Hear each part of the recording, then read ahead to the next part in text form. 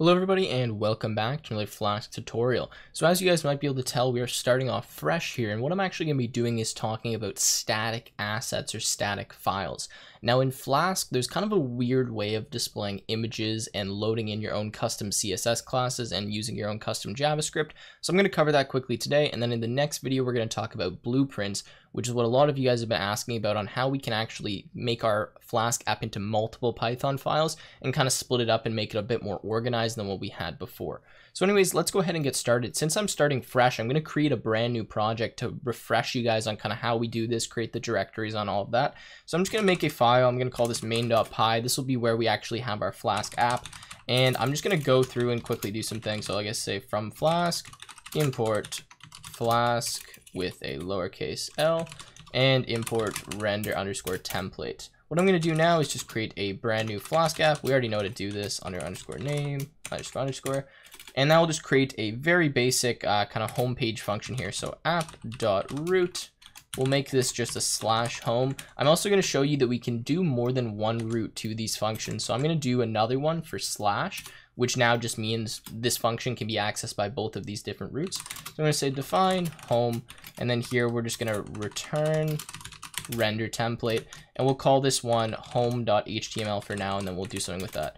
Okay, so now let's run our app. So if underscore name equals underscore main, I believe we say, what is it, app.run, and then debug equals true, like that.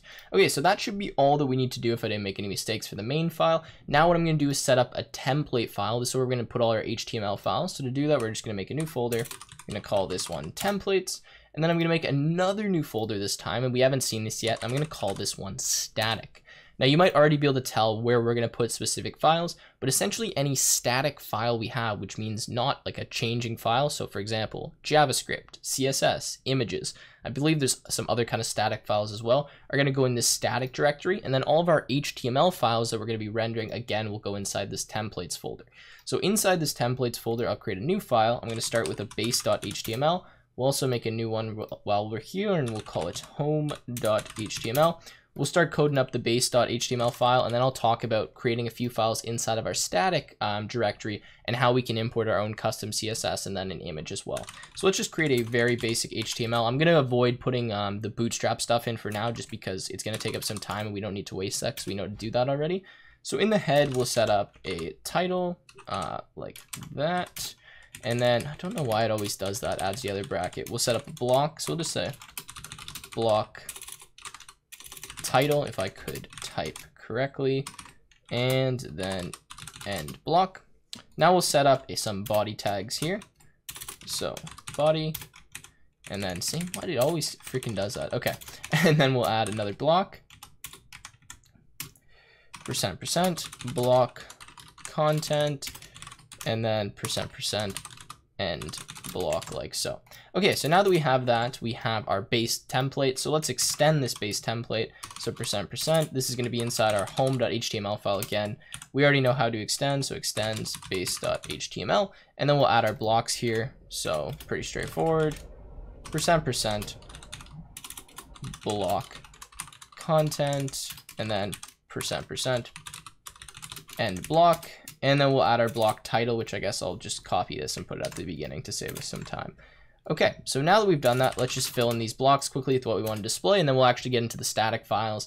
I know I've wasted a bit of time here, but we just need to set this up from the beginning. So for our title, I'll just call this home page. And for our block, let's just do an H1, and let's just do home page, because I'm just going to apply some basic styles to this so that you guys see how this works. Okay, so we have our home.html file, kind of messy, but that's fine.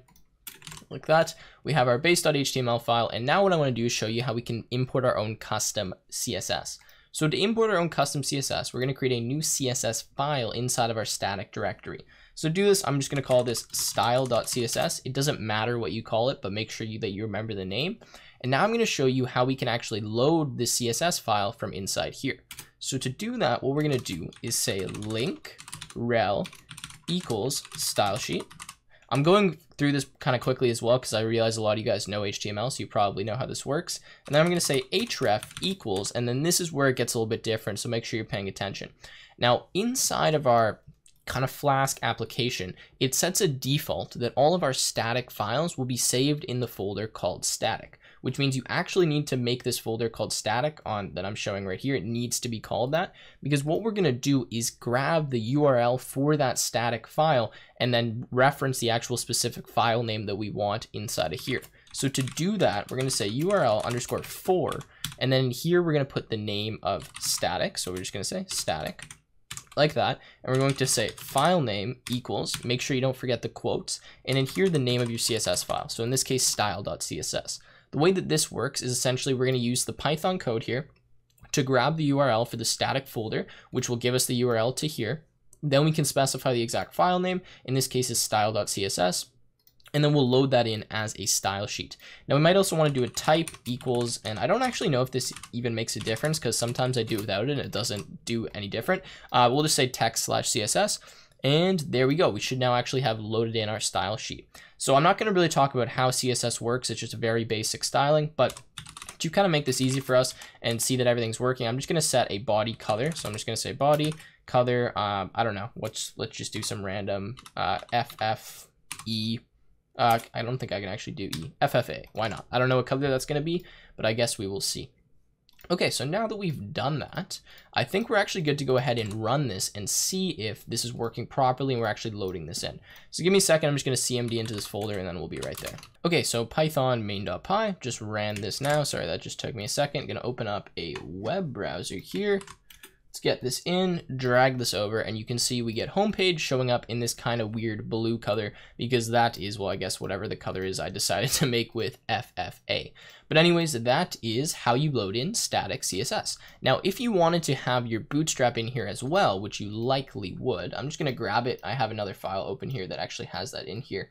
What you do is just put your Bootstrap HTML or Bootstrap CSS link above the other link. So what you need to do is put Bootstrap up here, then you put the link to your custom CSS file, and then that way, if you do it correctly in your CSS file, you can actually override these Bootstrap classes and make your own kind of custom HTML and stuff. So if you see this, like when I refresh that, you see that this text gets changed because we had the Bootstrap load in here, but our color is actually staying the same because that color is going to override by adding that to the body tag like that. So anyways, it can get a bit confusing when you have multiple kind of style sheets you're referencing and you need to override specific styles, but this is kind of how you do it. You're going to put your CSS styles in here. Now I just want to show you that we can actually create folders within our static folder. So if I wanted to say that all the CSS for a specific part of my website is in one folder, maybe it's like the login page or the user sign up or something. Let's just say styles like that. I'm going to create a styles folder. I can move this style file into that folder. So I'm just going to do this through subline. So styles like that. And now what I would do if I want to reference that is rather than saying file name equals style.css, I'm just going to say styles slash, and then in this case, where'd it go? Style.css. The reason that works is, again, because we're going to reference this static folder, and then once we're in that folder, we can just type the absolute path to whatever file we want. It will grab that for us and render it. Okay, so we've done that now, and lastly, to talk about images. And then the JavaScript, if you know how to do this, you'll know how to do the JavaScript, so it's not that hard. So I want to actually reference an image and display that on my web page. Some of you guys were asking about this. How do I do that? Well, we need to grab an image first of all and throw it in our static folder. So let me do that if I can actually find an image. I don't know where I saved it. Okay, so I found an image. I just threw one into the static folder. This is what the image looks like. It's just off my website, Python Programming Tutorials. And essentially, I've just thrown it in there. Now, what I'm actually going to do is create a new folder in here and just call it images. And then I'll throw that image in there just so we keep things nice and kind of clean here. So I guess I'll move that one back in. Probably should have created the other directory first, but that's fine. And now to reference that, we're going to do the exact same thing we did for this style sheet here, except we're going to do it with an image. So really easy. I'm going to just copy this link tag. You don't have to, actually, it's probably easier just to type out the image. But anyway, we'll paste this in here. I'm going to change this tag to say image like that. We'll get rid of rel, we'll get rid of type, and then our href will just change so that it references the images folder. And it references image.png, which is just what I named my image. So let's do that. So I realized that I actually need to change this to source, not href, because href is actually going to be the link. That's why this wasn't working when I was messing with it before. But let's run this now. And when we do, we see we get this Python showing up here. I'm still not really sure why this homepage has kind of disappeared. Maybe I did something with the color. But anyways, there you go. That is the image for us. It's showing up. And that is pretty much how you work with static files. I mean, we have style in here. We know how to reference that by just going, where is it here? By doing URL for our static folder. Then we just type in whatever it is that we need. And then if we go to home here, for the source, same thing, URL for static, and then file name equals, and then whatever that file is. And that is pretty much all there is to using static files. Now, if you're going to use a JavaScript file, same thing here, right? You'll do your script tag like that, or you'll link rel JavaScript, and then just load in that specific JavaScript file, and then that will actually work for whatever class you're doing. So that is pretty much it on how you use static files, images, and JavaScript. And if you guys have any questions, let me know. And in the next video, we'll be getting into blueprints, which is kind of how we can organize our document a little bit better.